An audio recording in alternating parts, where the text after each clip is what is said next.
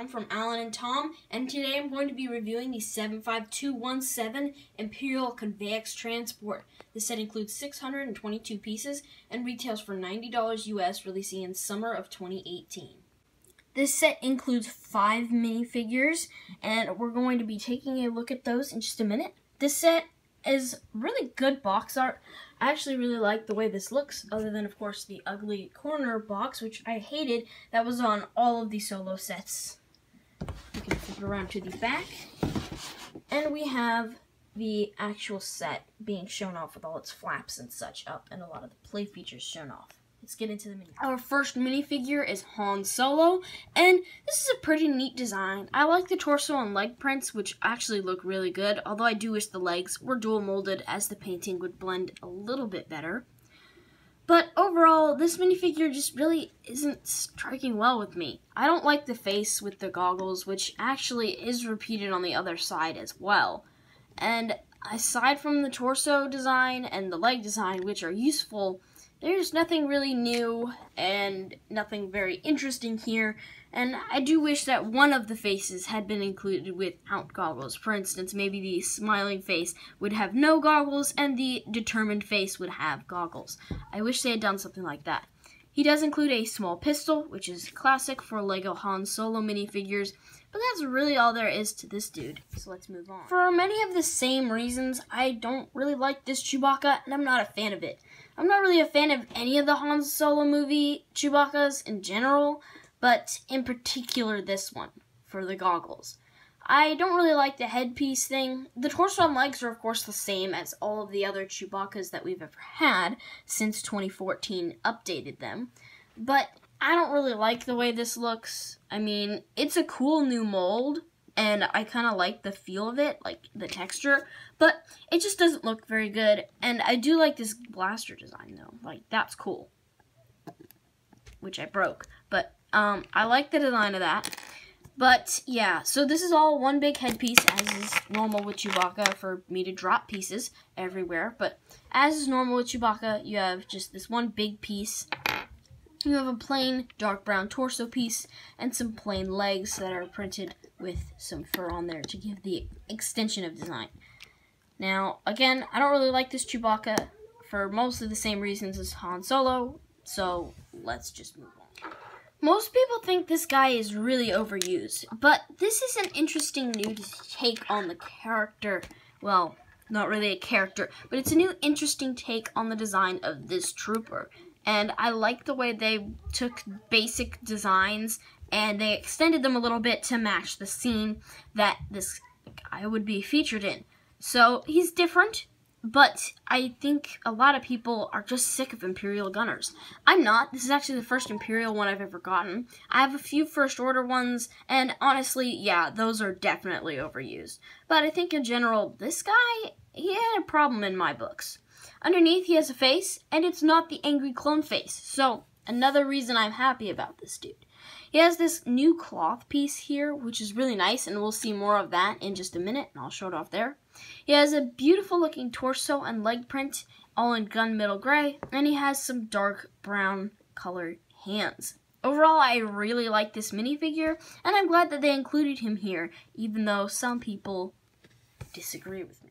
We can all agree that these are the best minifigures in this set, right? There's 2 of these guys included, and these are the range troopers. I really like these original troopers from the film, other than the fact that they are completely unexplained why they were never featured again in the original saga, which is something I find to be funny with the Star Wars stories, is they introduce lots of new ships and designs and troopers, and then they never come back for mysterious reasons.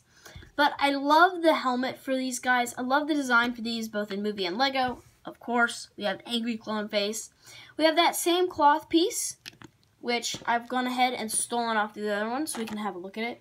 So it's really just this thin piece of cloth with a little hole in it to attach to the minifigure's neck. All right, there. The helmet will push this down a little bit and make it look even nicer. So there's some beautiful printing on the torso and legs for this guy. He has a nice blaster, some back torso printing. And in general, just a really nice minifigure. I love some of the printing on this helmet, which we'll go ahead and get a zoom in on. Yeah, that's really nice. So overall, this minifigure is really nice, and this is definitely the best figure in the set, and probably one of the main reasons I went ahead and bought this set, even though it's overpriced.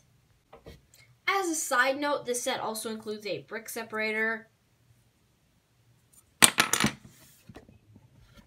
So overall, this set is really nice. I love the build for this, and it's actually a lot bigger than I thought it would. Just from watching reviews and looking at images of this thing, I honestly didn't think it was going to be very big. And I was disappointed that they were charging $90 for this. I still don't think that that enormous price tag is justified here, but I think it's slightly made better by the size of this. It's actually really big, more than you might think. So let's go ahead and look at each part separately. The front part of this set is probably the best part of this set. I love the build for this. The design over the first few bags for this thing was just really fun to build. And overall, I did just enjoy building this thing. Now, to start off with, this thing is running on an enormous track of these pieces here, which allows it to move back and forth easily. So it can go all the way around. You can lift up this top section by pushing up right here, and you can see more of them. In the instructions, it said there were 77 of these tiny individual pieces that had to be linked up one by one and then stuck onto this set. And in a little bit, probably towards the end, I may break down this set and show you the inner workings because they're pretty cool. You can also open up this flap right here. And there's not much inside, and you can do it on the other side as well because there's another one exactly the same. But we do have a little small black piece that you might be able to see there. And if we pull that over here, we can stick one of the range troopers' guns right there and fold it in so it has a nice little storage space underneath the track. Problem is, there's only one storage space, so you can't store both guns. And the biggest problem with that is there are 2 seats. If we open up this, we have access to one of the seats right there. We have a control panel, which is a sticker right there. And we have a seat right here, which we can easily slide one of our range troopers right into using one of those foot bracket pieces. Then you can close the lid and flip around, and you can do the same thing on the other side. Now, as I mentioned, there's nowhere to put this dude's gun.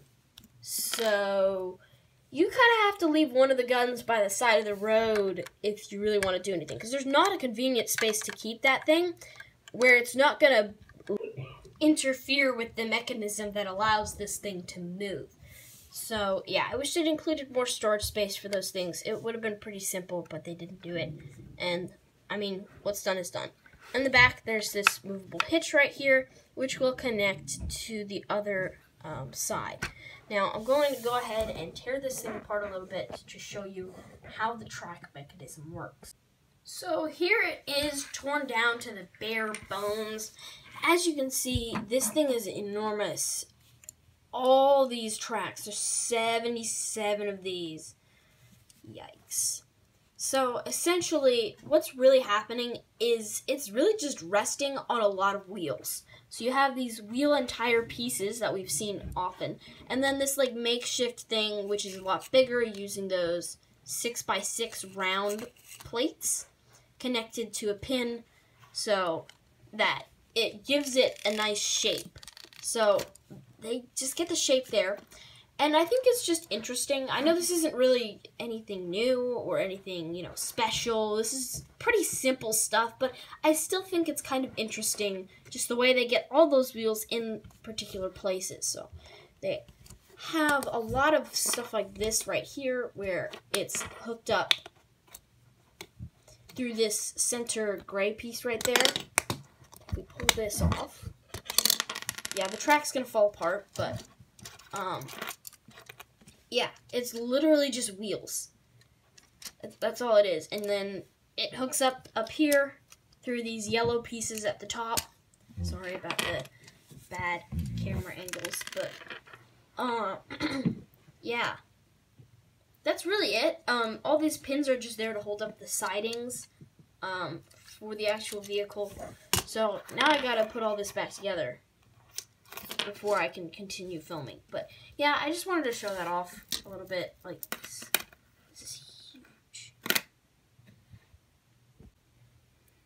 Now that we've finished with the first half, we'll go ahead and take a look at the second half of the build. Starting off at the top, we have this rotatable turret right here, which is an interesting build that I think was a pretty cool design. And we can easily fit our gunner in the seat right there. And there's 2 stud shooters, which we all know how those work. Just fire them off into the abyss.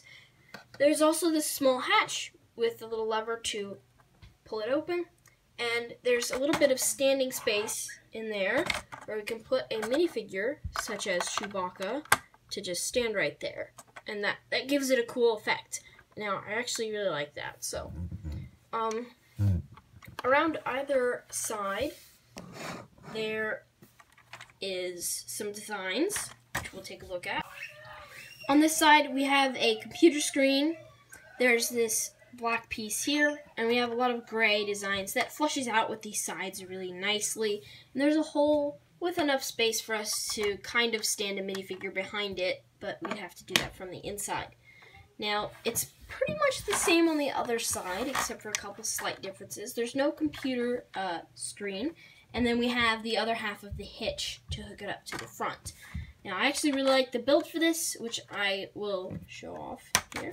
So, this is really easy to take off as well. All you have to do is take off this piece on top and remove the hitch. And then it's pretty simple. All you have to do is pull this off. I like that they have this just kind of sticking out there. That's actually attached to the main portion of the build via this tile. Then they have this bracket piece hooked to the back of the black one. And that just sits right there. It aligns up perfectly with these black 2x2 extension pieces, which are positioned in a way so that we can hook up this side here on these brown pieces. This is where it will connect. And then the gray bracket piece will connect in the middle. And this is just high enough to squeeze right through that space and be perfectly flush. It's genius. It's genius, I tell you. Genius. That's actually really cool. I didn't know that Lego tile and bracket with a plate in between would be the same as a 1x2 gap. So that was interesting. I actually really like the design of that. Each side is exactly the same using this big plate piece here, which we've all seen before. As you can see, there is this gray piece right here that is connected on either side. And if you lift up on it, you can lift up the side and gain access on both sides to the interior. Now, there's enough space inside for minifigures to stand. There's enough headroom for them. So that is pretty simple. We also have 4 of these coaxium canisters, which were also featured in the Cloud Horror Swoop Bike set, which I got in my last haul. And they're just a simple build. There's 4 of them sitting on top of these yellow jumper plates there. They also use these long gray gear runner pieces as designed there. And you just push down to close them. But also on the inside, we have a small ladder there with some clips on it for minifigures to climb up.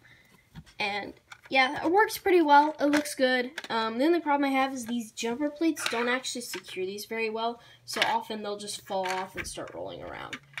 So yeah, that's just one little complaint that I have about the other side of this set. So we'll go ahead and close that down. And the way that we connect these is pretty simple. So we have, each side has half a hitch. We have this side, has this, and then if we bring in the other side, we have the ability to hook this together like so. And this will pull and push the backside around. Now, I actually really like how smoothly this drives. I know some vehicles that use the treads don't drive very smooth, but this one actually does a really good job of that. I actually really like the way this functions. It functions well.